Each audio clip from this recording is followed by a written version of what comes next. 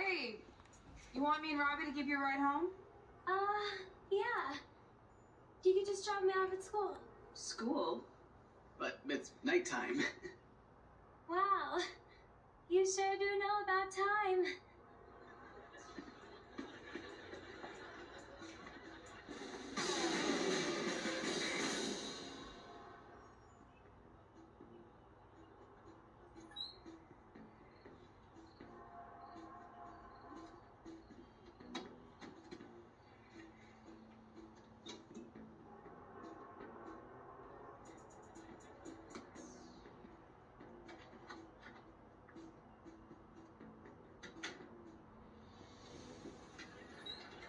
Hurry! Relax. Here, I'll help you. Don't push me. Just push me. Okay. Hey, you don't have a flashlight, do you? No. Wait. Yes.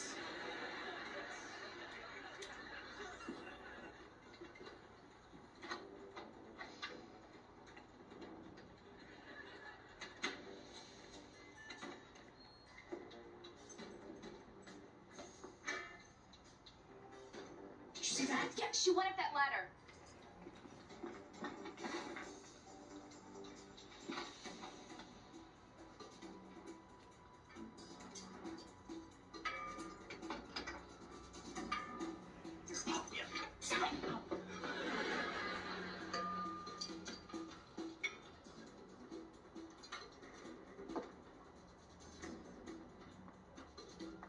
She in there?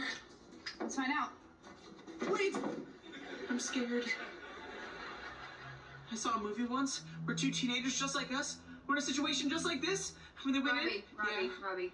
Yeah. If you don't take your hands off me in the next 2 seconds, you won't have hands. 1, 2.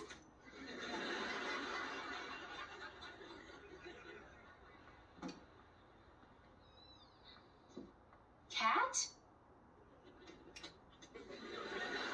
Turn it back on. You guys want some corn nuts? What are you doing here? I'll have some corn nuts. Cat? Well, I guess I kinda live here now. Why are you living in a tiny room in the attic of our school? Well, you know how my brother's kinda weird?